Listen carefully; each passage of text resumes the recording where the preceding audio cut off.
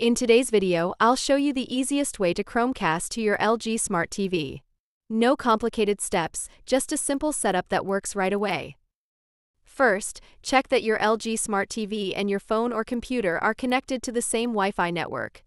This is very important because Chromecast won't work if they're on different networks.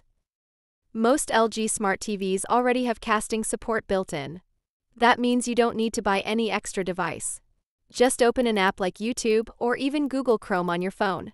Play the video you want, then tap the cast icon.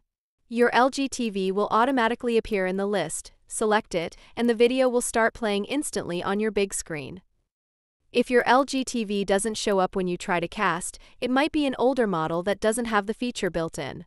In that case, the solution is simple: get a Google Chromecast device.